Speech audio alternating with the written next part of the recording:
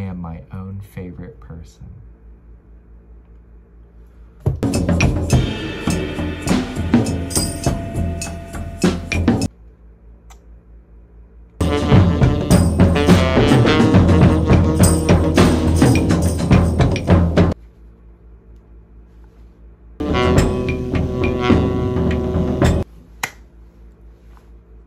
It's your boy Nate.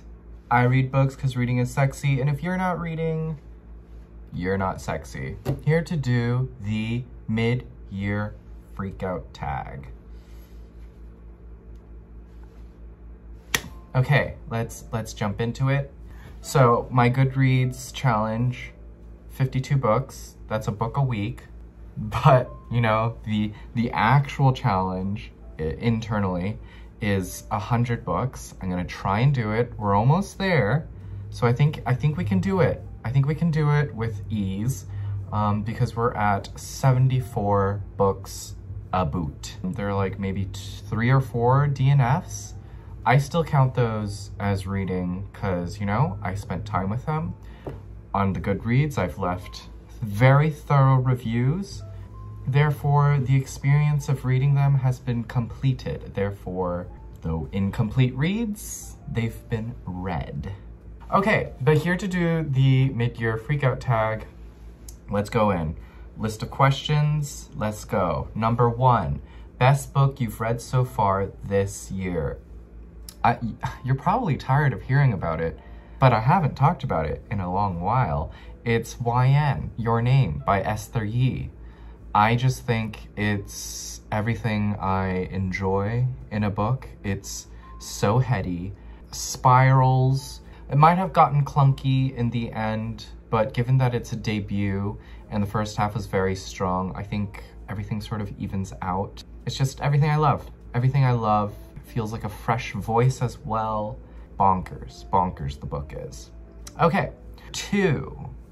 Best sequel you've read so far this year. Technically not a sequel, but this year I read Near to the Wild Heart by Clarice Lispector, her debut novel, and then I also read A Breath of Life.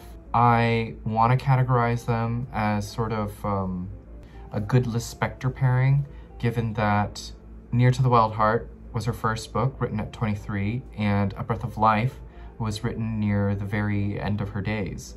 She wrote it literally as she was dying. So it's this really beautiful, like, birth and death book pairing. Both of them share similar thoughts about life, death, creation, the creator, what it means to produce art, what comes from within, and whatever that thing that is within you, where does that come from? There's something before birth, and Lispector is constantly trying to claw at whatever that is and trying to get to the very root of everything. But yes, A Breath of Life, a sequel, I want to say, to Near to the Wild Heart, and made me sob, made me think about where I'm headed in my own life. I read it on the plane as I was leaving Korea and coming back home to LA, and boy oh boy, dude, if you wanna go through some stuff, trap yourself in a hunk of metal all the way up in the sky with the Lispector book.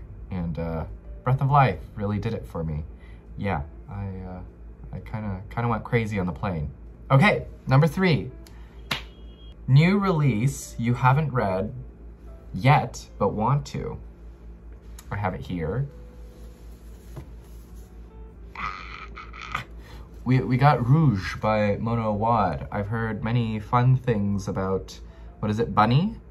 And I think it's time. It's time to start Mona Awad, and I'm gonna do it with this new ARC. This is out September 12th by Mary Sue Rucci Books. But yes, I don't want to know what it's about. Yeah, I'm gonna hop into it blind, and yeah, I'll let you know. This is getting its own separate vlog, I believe, so beg for it, beg for it. Rouge, Mona Awad. Okay, number 4. most anticipated release for the second half of the year. Guess what? I've got it.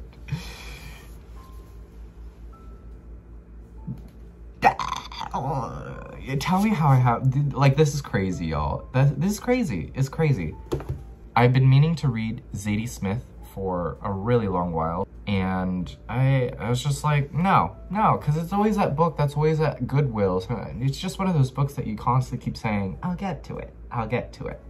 We're here now with her new release, The Fraud. Probably not the best place to start with Zadie Smith, but I've heard some interesting things about this. This is out by Hamish Hamilton, an imprint of Penguin Books, out September 7th. Yes, The Fraud, Zadie Smith. Cannot wait to dip into this big baddie. Yeah.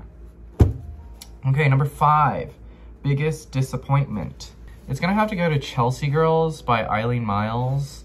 Yeah, it wasn't what I thought it was. I thought it was this like great lesbian, hot New York in the 70s and 80s, and it just didn't hit for me. I think Myles lacked sort of an emotional distance from the experiences that they wrote about, and I think they required sort of that veil, that gloss of emotional distance in order to strengthen the writing. I love their poetry, but I did not love this. And I'll also be reading another Myles with Bibliosophie in August.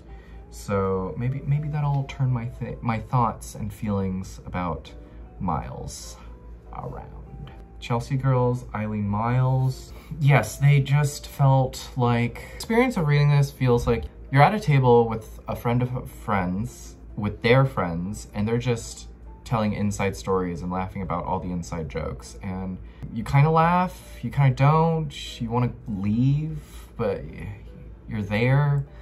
And yeah, you just feel incredibly disconnected with most of the stories here. And yeah, biggest disappointment.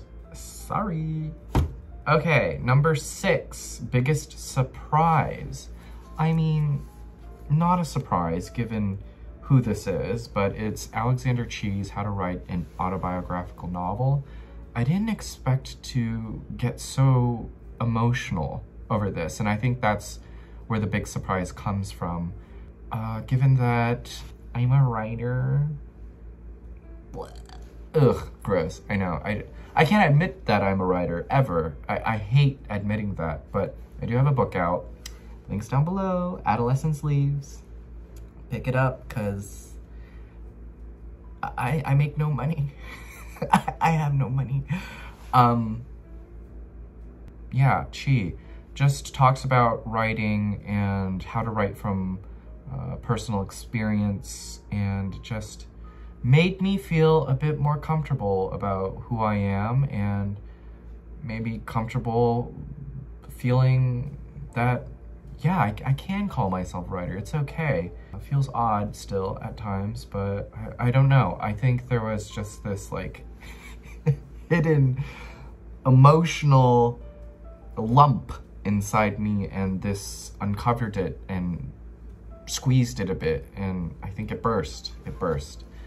So I thank Chi for that very much. But Trek's sort of the queer history of Chi as a hot youngin', and him as a plater, at a catering service, him as a writer, his travel abroad experiences, and roses. Oh God, the roses. Yeah, just these little details that made him who he is today. Enjoyed this a lot. Number 7, favorite new author debut or new to you, to me. I'm gonna start, I have 2. I'm gonna start with Earth Angel by Madeleine Cash. She has, yes, a magazine out, Clash Mag, and she's just so fucking funny. Like, I had such a blast with this. I laughed, and I know I can go back to this collection and laugh again. She's just so funny. Yeah, probably the funniest book I've read in a really long time, since perhaps like Sedaris or something. Collection of short stories, Earth Angel, just Nintendogs, Raining Frogs, everything. It's everything. And she's such a skilled writer. And let me tell you, like, writing humor is incredibly difficult, but she knows her punchlines. They're crafted almost strategically, and it's everything I could hope to achieve if I'm ever trying to be funny in my own writing. But yes, Earth Angel, Madeline Cash. I can't wait to see what else she puts out. But Clash Mag is super cool. I'll leave the link down below, but they always feature like a bunch of cool writers, and I want to pick up an issue eventually. My other favorite new author, Melissa Broder. Melissa Broder, I was wonderfully gifted The Pisces by Modern Ajuma. Yena, thank you. 사랑해. This I read on the plane and just had such a hoot. It was funny. Like, Broder is so funny and horny and like very strange. And after I finished this, I wanted more Broder. And I was gonna read Milk Fed, but then this came along, Death Valley. This is out by Scribner, September 26th. And this took me by surprise, given that while I was reeling for more Broder, I was listening to Eating Alone in My Car, her podcast, and hearing how honest she is about her feelings and just who she is, and like reading her fiction as well has just added this like encompassing love for her. And yeah, I think she's doing great work. It's great. Oh yes, and then I recently finished Milk Fed, which I absolutely loved, and I think my favorite out of the bunch. Resonant.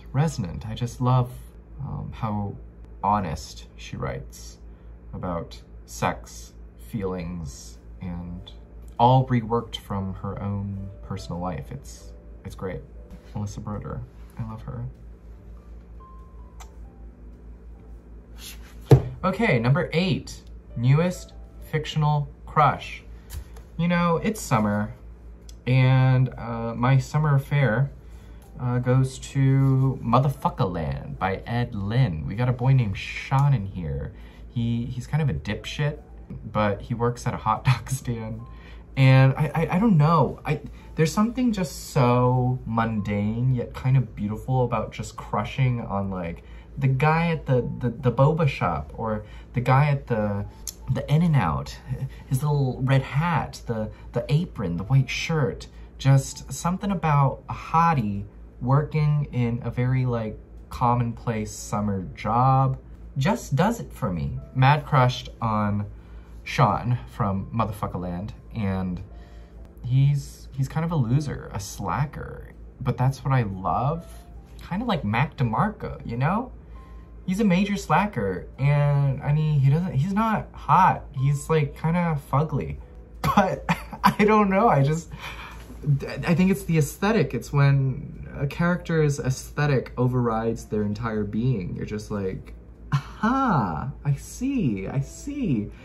And that's what we got here. Sean is charming. He's a teenager coming out of jail for marijuana possession and is trying to understand the adult world as he's just surrounded by them, which is ironic given that they are the most childish characters in the book. But yes, Motherfuckerland, Ed Lin. This was a cute dog days read. Yeah. Number 9, newest favorite character. I've got 2 for this one. We've got Kumbok from Whale by Chun Young-kwan. She's just girl boss in like ancient Korea.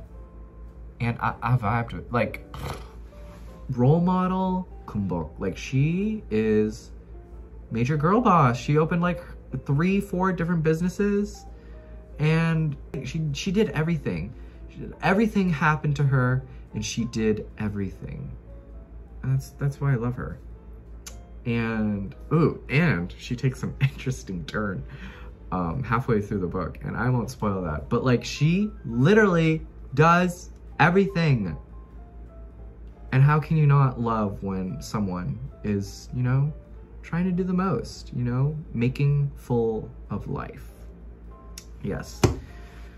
Favorite character also goes to Olga from The Days of Abandonment by Elena Ferrante. And oh my gosh, Yena again gifted me this.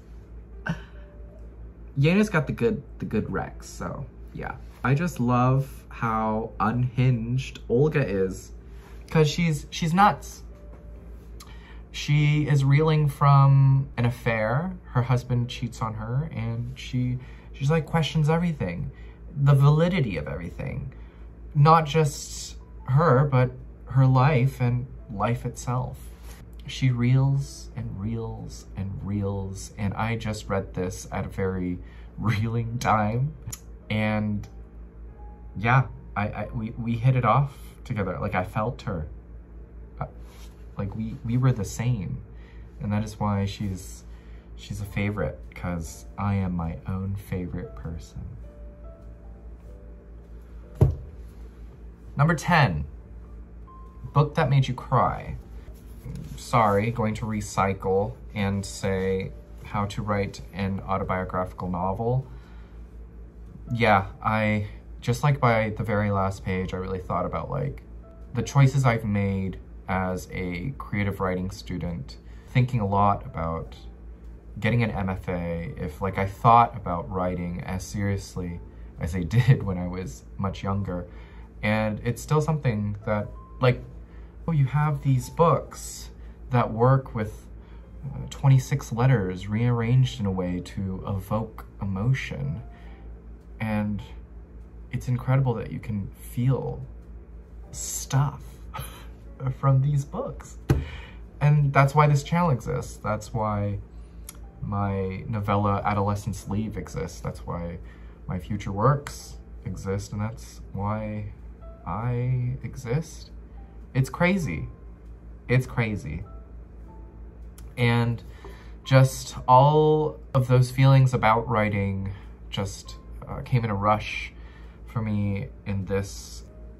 Number 11, book that made me happy. We already talked about it, recycling, but Earth Angel, Madeline Cash. There's a picture of me that my friend took. I was waiting for him at a cafe, and I didn't even know he had like come up and taken a picture of me, because I was literally like either laughing or smiling because I was just having such a good time with this. But yeah, it's just so funny, the stories in here. Laugh out loud. Good stuff. Okay, number 12, most beautiful book you have acquired this year. I don't know why this just came to mind first, but it's Tom Lake by Anne Patchett. This is out by Harper, August 1st, and it's just the flowers. I don't know what it is. It's just these like dainty, gentle little white flowers.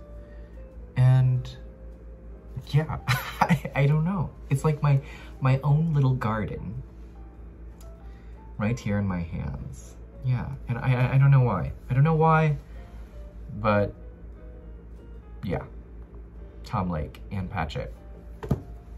Okay, last question. We're here. What books do you need to read before the end of the year? Well, mostly like my major NetGalley checklist, list them in order of publication. I have a Notion that just like has all of them. All on NetGalley, digital ARCs, but it's People Collide by Isle McElroy, Blackouts by Justin Torres, Normal Women by Ainsley Hogarth, Same Bed, Different Dreams by Ed Park, The Tatami Time Machine Blues by Tomihiko Morimi, Day by Michael Cunningham, Come and Get It by Kylie Reed, The Fetishist by Catherine Min, Green Dot, Madeline Gray, and I'm pretty sure there will be even more ARCs that'll collect and collect. But I really wanted to get more into Iris Murdoch, currently doing the Sacred and Profane Love Machine with Kat from Kat's Field Notes, and it's great, good stuff. Like, Murdoch is such a good writer in that her prose is wonderful. The internal questions that occur for the characters make you even think about your own life, and it's funny too. She's wicked, and I've been enjoying this. And then I also have her An Accidental Man. I think doing 2 Murdochs will be good for the year. And I think it was earlier this year when I was in LA, I had a chance to go to the Hammer Museum and go to the Didion exhibit curated by Hilton Alls. I don't know, Didion has always been just a very personal favorite of mine. Your Magical Thinking really helped me go through it all with much TLC. And then from there, I've just appreciated her as a major stylist. I look at her work a lot, even for my own writing. If I'm ever in a reading slump, she's just someone I constantly return to. But I only read the same book, so I want to read the rest of her work. And here we have all of the vintage international editions of her work. So a bit ambitious, but I think for fall, I'm gonna do a lot of Didion. So yes, very, very excited to get to these. I love her. I love her. That's it. That is the mid-year freakout tag. Now time to tag some people. Ooh, okay. Let's see. I want to tag Yena, Modern Ajima, because Homegirl reads a bunch. Like, I wish I could read as fast as she does, and I don't know how she does it. Every time I see a wrap up, I'm just like, oh my god, how? So she probably has a major super uber good yummy list. Pato as well. Tagging Pato. I know they have read a bunch as well. Would like to know how they're doing. Should be good. I want to tag Reba from Reba Reads. Girl, you've been quiet. I want a video. Give it to me. Nad Loves to Read. Girl, you've also been quiet. Let's go. Let's go. Let us know the good bits of your reading world, ATM.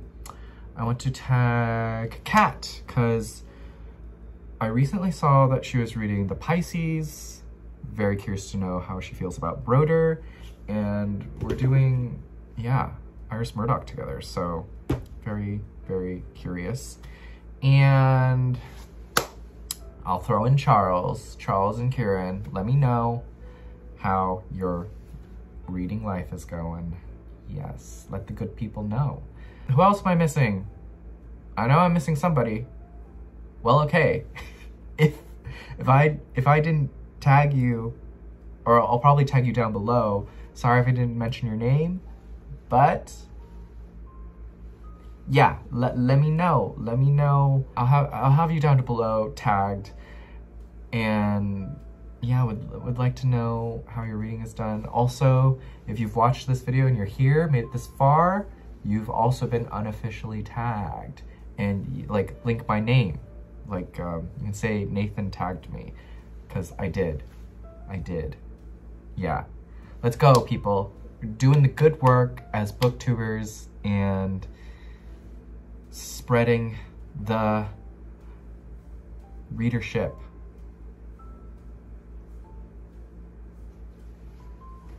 God, you can probably tell how I lead meetings at work. Okay, before this video gets obnoxiously long, be well, do good work, keep in touch.